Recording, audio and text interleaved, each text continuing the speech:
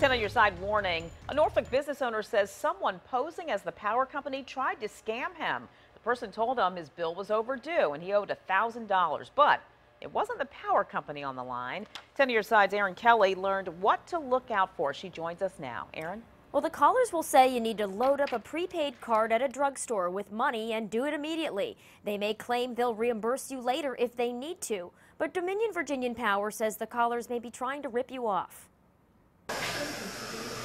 This week, the lights almost went out at Platinum Salon in Norfolk. We acted like, wow, I can't have my business be shut down. You know, we got people here working. That's what Thomas Glazer thought at first when someone claiming to be from Dominion Power called to say he owed $1,000 on his electric bill. I know I just paid the bill not even a week ago, so it's got to be a mistake.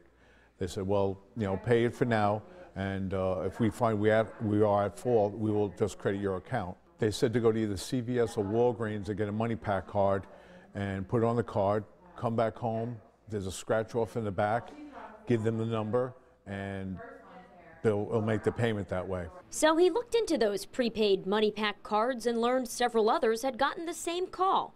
Dominion Power said it's a common scam targeting businesses and the elderly, and luckily Glazer didn't fall for it. It just didn't seem like the normal Dominion Power. Too many red flags went up. So he decided to call them out on it. I redialed the number.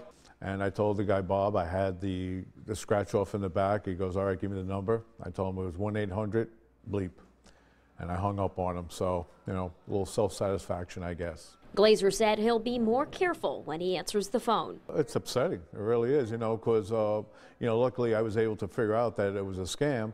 My problem is there's so many people out there that they're ripping off, and it's just not fair. Money is tight for everybody, and, you know, especially when they target the elderly, it's just not the right thing to do. Norfolk police told me they want you to contact the Economic Crimes Unit if this has happened to you. Dominion Power said they never ask for specific payment information over the phone. You can report these scams to them at 1-866-DOM-HELP. In the newsroom, Erin Kelly, 10 on your side.